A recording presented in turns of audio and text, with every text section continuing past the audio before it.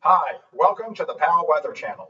Today I'm going to be talking about my winter forecast thoughts and go over some of the examples of my favorite winter analogs.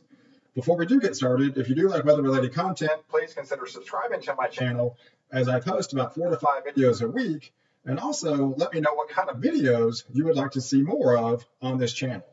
All right, so let's get started. So here is an overall map of the GFS over the next 16 days of the snowfall. So it's not really that uncommon to start seeing some snowfall this time of year. This is September 20th when I'm making this video. So this takes you through all the way through October 6th. So this is mainly in the mountain regions, but we do see some snowfall kind of filtering in off the northwest flow and Idaho and Montana, especially into Wyoming and the mountains of Wyoming, the upper portions of Utah, and also in the mountains of Colorado. I know they are expecting some snow, gosh, 10, 11, 12, 13,000 feet elevation levels this weekend in Colorado.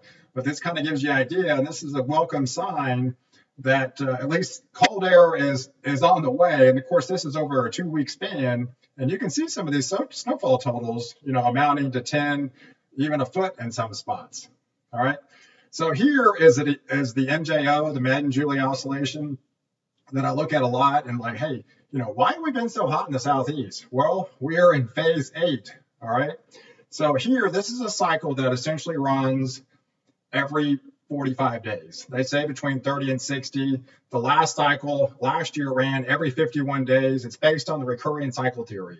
So it runs from fall to fall, and we have yet to know what how many days is going to be for this year. So we're waiting on that first good fall front, and that will dictate the start of the recurring cycle theory on how many days it's going to cycle through. So on average, it cycles every 7 weeks, essentially.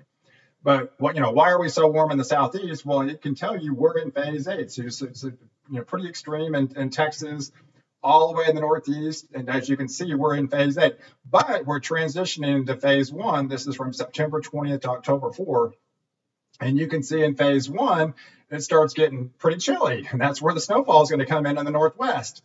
All right, so in much of Texas and about 2/3 of the more than 2/3 of the country, pretty chilly.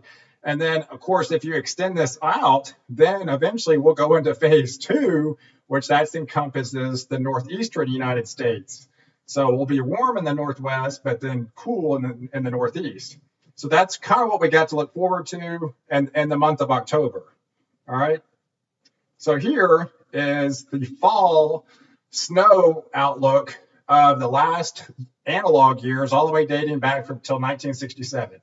Now, my favorite analog years, if you looked at all my winter forecasts, 1978-79, 2013-14, 2014-15.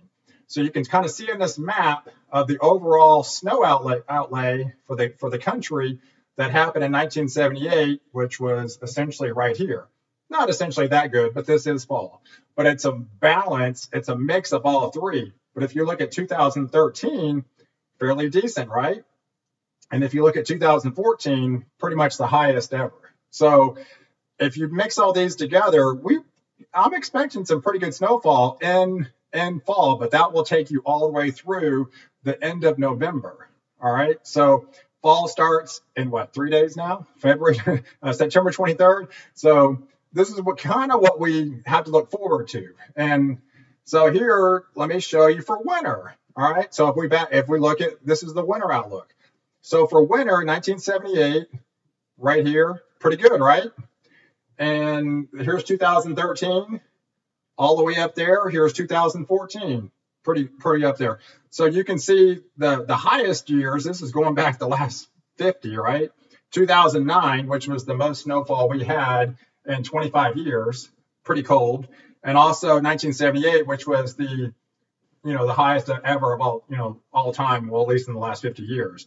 So I expect a lot of snowfall for this upcoming winter, and that's what I depicted in all my winter outlooks. All right.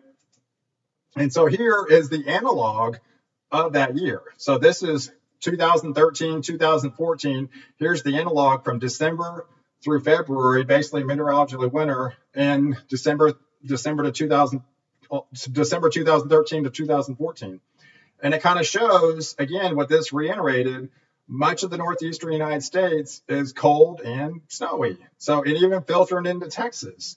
All right. And so a piece of it, even in the panhandle, will get some cold this year. And a lot of my winter forecast was based on these anomalies. All right. So you can, I talked about the above average snowfalls and well below average temperatures in the parts of the north. And these little clipper systems, even the Texas getting in some action. So if you look at the 2014-15 analog, the same exact thing. It's still depicted 2/3 of the country, northwest warm, northeast cold, snowy, and even into Texas. So a lot of the 2013, 2014, 15 analogs were fairly identical. And that's still, it depicts in the same, the Pioneer model shows the exact same thing. So this is one of the longer range models that is currently out. And from November to March, it's basically implying that the same thing is the northeastern parts of the United States is well below normal, and then even filtering into Texas. So this has a lot of, backing of all three of these years to be pretty much a pretty cold and snowy winter. And this is from November through March. So this is what we got to look forward to. We just got to get past these warmer phases in the MJO. So, hey, I appreciate you guys tuning in, and I appreciate you watching my channel. And if you found value in this video, please consider subscribing to my channel. And if you could also do me a favor and tell 250 of your friends about this channel, I really appreciate your support. And stay tuned to the next video, where I'm actually probably going to try to do a video on Snowfall for October tomorrow. So be looking forward to that. And then catch me while I protect you before and after the storm.